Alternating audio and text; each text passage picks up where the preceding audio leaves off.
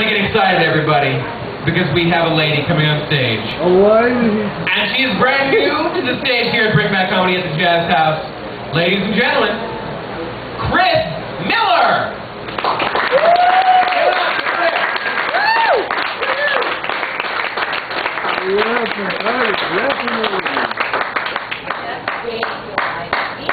Oh, shit.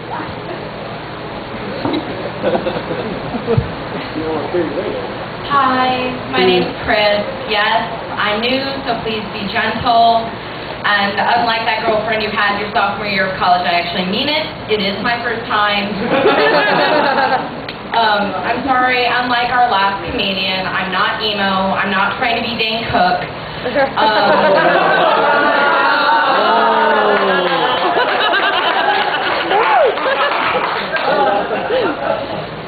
I know the other thing, you're looking at me and everybody's probably looking at my wrist. Yes, I have a wrist brace. And everybody looks and it's like, oh, what happened? Like carpal tunnel, and the guys are going, I know you got carpal tunnel. Like, yeah, it's nothing dirty. It was just a masturbation injury. See, the thing is, I have a very complicated masturbation relationship with my right hand. We met young. You know, we really developed something together. It was passionate. There was spark, young love for both of us. I really settled down with my right hand. But then a few years ago, I started thinking, did I settle down too early? You know, have I committed myself to a masturbation method too early in life? And so I started playing around. I tried to keep it secret from my right hand. I respect our relationship. We have a solid, good sexual relationship. But I was still sneaking a vibrator in, you know, here and there.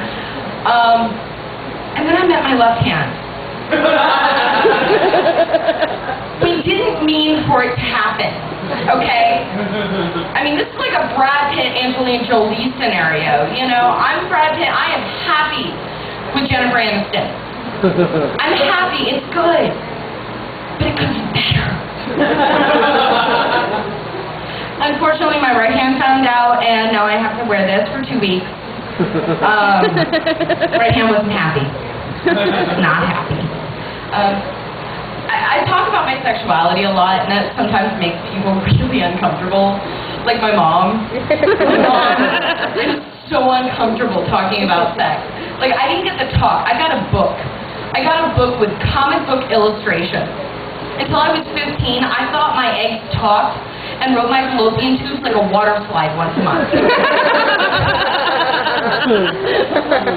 I mean, she told me I could ask questions, you know, she wasn't just leading me astray, but she didn't really mean it, you know, because when I was 13, I went to my mom and I asked, how do condoms stay on?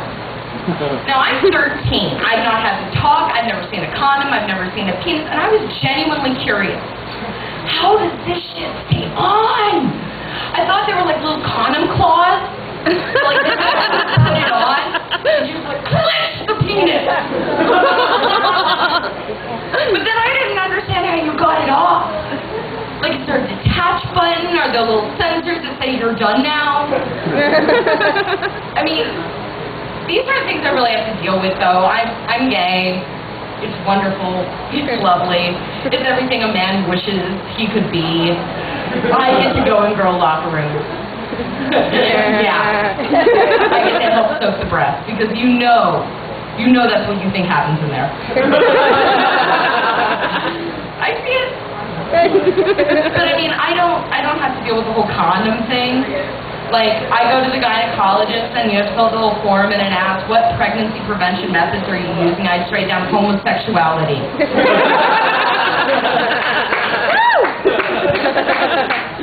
But I mean, it's really easy to make fun of. Like, it's incredibly easy.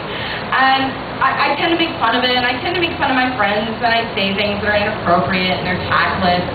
It's like, okay, I'm not a racist. I am not the racist guy at the party who says that really offensive joke and makes everyone extremely uncomfortable. You know, the guy who's standing there in front of everyone, he's like, okay guys, I got the best joke.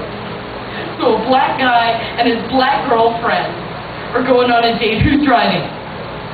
The cop.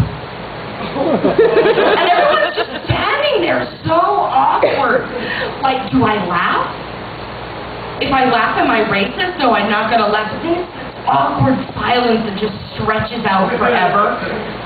And the guy's like, no, it's okay. I'm not racist. I have a black friend. And he's only got one black friend, just one, singular. He has a black friend. It's like the guy went around town, he found one black guy who would be friends with him, and then he was done.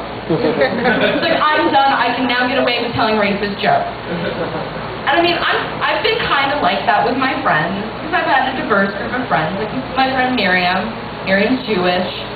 She passed out at a party, and I waved a penny under her nose, saying, that'll bring her around.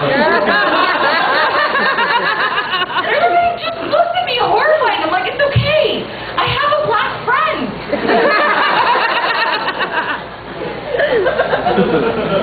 My friend Elizabeth, right? Elizabeth is a bisexual Canadian. Of course, if you're one, you're kind of the other. I feel like it's kind of, I mean, you're talking about a country full of flannel and mounties. I mean, everything's full of So she comes running in the room. She's like, oh my God, you guys, you're never going to believe what happened. I'm like, they invented maple syrup lube.